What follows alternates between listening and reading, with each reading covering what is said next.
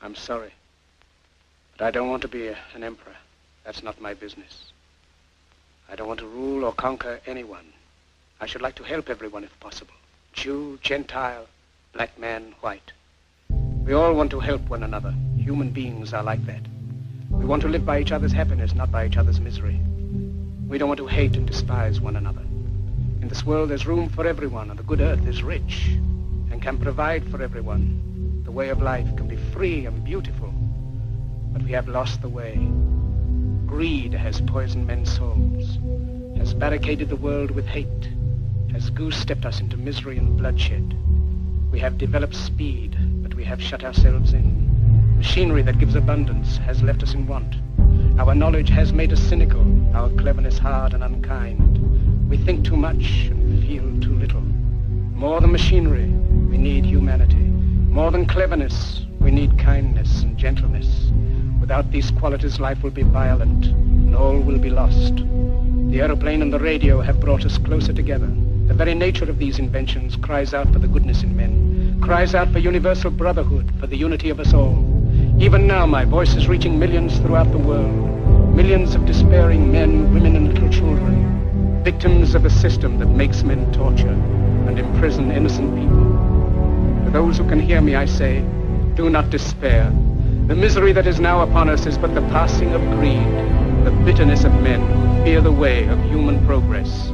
The hate of men will pass, and dictators die, and the power they took from the people will return to the people.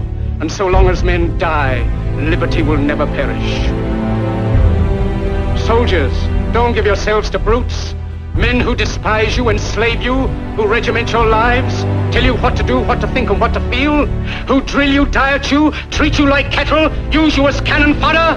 Don't give yourselves to these unnatural men, machine men with machine minds and machine hearts.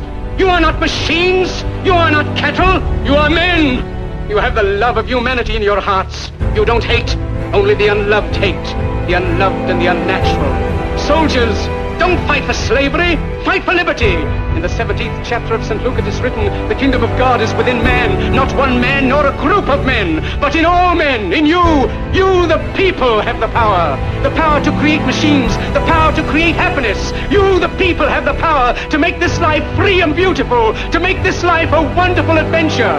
Then in the name of democracy, let us use that power. Let us all unite. Let us fight for a new world, a decent world, that will give men a chance to work, that will give youth a future and old age a security. By the promise of these things, brutes have risen to power, but they lie. They do not fulfill that promise. They never will. Dictators free themselves, but they enslave the people. Now let us fight to fulfill that promise. Let us fight to free the world, to do away with national barriers, to do away with greed, with hate and intolerance. Let us fight for a world of reason, a world where science and progress will lead to all men's happiness. Soldiers, in the name of democracy, let us all unite!